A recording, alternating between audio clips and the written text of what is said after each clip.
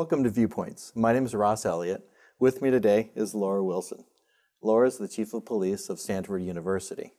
Laura is just completing her master's degree in Homeland Security. Laura's thesis is Before the Emergency, Evaluating Preparedness Alternatives for Higher Education Institutions. Welcome, Laura.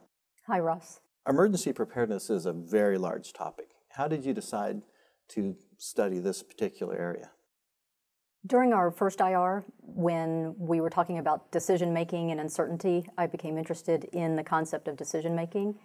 And then in the second IR, when we were exposed to critical infrastructure protection, I became interested in risk assessments and how an event impacts a system. And it occurred to me that while there's been a lot of work done on risk assessments, how does a decision maker decide what alternative to select? And how can you value different types of preparedness alternatives? For example, how would a decision maker choose between investing in a business continuity tool, investing in a mass notification system, or investing in a CERT program? So using that framework, coincidentally, I guess I should add this to the story. What happened is I was actually working with a PhD student at Stanford in decision analysis. He was researching our department as part of his PhD thesis. And as I got to understand his field of work, which is decision analysis, it occurred to me that decision analysis, which is a normative approach to decision making, meaning how people should make decisions, as opposed to a descriptive approach, meaning how people actually make decisions. So it occurred to me that the decision analysis field might provide a solution to the problem I was trying to solve. So thankfully, I am not an engineer, nor am I a mathematician, and this particular student was extraordinarily gracious with his time and helped me out with the computational modeling that I put together on the basis of the interviews that I conducted with 10 higher education institutions. So with decision analysis, are you looking at how decisions are made, how they should be made? How does this roll out to the law enforcement officer on the street? I don't know that it would necessarily roll out to a law enforcement officer. Where I think it would have applicability would be, or at least my hope, is that somebody who's more skilled than I could take my rudimentary model and develop it further so that perhaps other higher education institutions could use a similar model for evaluating different preparedness alternatives. So you said you've spoken with 10 other institutions. That was part of your research. Could you tell us a little bit about your research? Sure.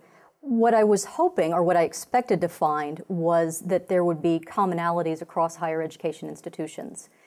What I found was not that. And so I was specifically looking at, are institutions using strategic planning? Is the organizational structure of an emergency management program, does a particular organizational structure lead to a better decision-making process? And what decision-making criteria are higher education institutions using now in order to make those preparedness decisions? And what decision criteria do the professionals think should be used?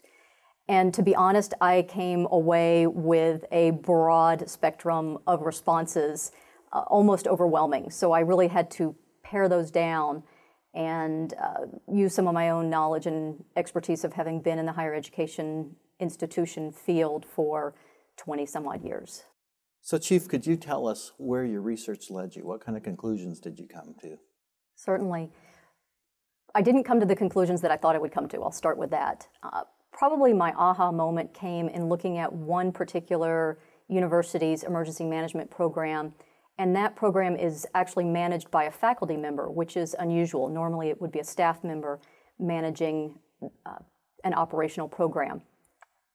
And I'm not proposing that faculty members should be managing operational programs or emergency management programs, but what I learned from this gentleman was the way that he organized the program, and that was using students to assist with different projects, which certainly is an economically feasible option. The other thing is he really ran his program like it was a research project. And I think there is something to be said for the validity in an academic environment that that type of approach has. The aha moment for me was not so much that we should be having faculty members run our programs, But instead, why are higher education institutions not utilizing the resources that they have in their backyard, meaning faculty and students, to help universities or colleges be better prepared for emergencies or critical situations? So why is it that you concentrated then on just higher education institutions? Well, certainly that's what's familiar to me. And secondly, there are over 18 million students enrolled in higher education institutions throughout the United States at 4,300 different institutions. And so my underlying assumption was that if higher education institutions modeled preparedness, then perhaps adults would therefore practice, so they would be exposed. And then more importantly, if a higher education institution is prepared, then they're helping their community. And if they're helping their community, then that community will be better prepared, which will help the state be better prepared, which in turn will ultimately help our nation be better prepared to respond to, prevent, mitigate either man-made terrorist activities or natural disasters. Okay. So that really goes into the theme of a broader application to the nation's homeland security. That was my goal. Great. Well, Laura, it sounds like a terrific contribution to making us all safer. And I want to thank you for your time this afternoon. Thank you.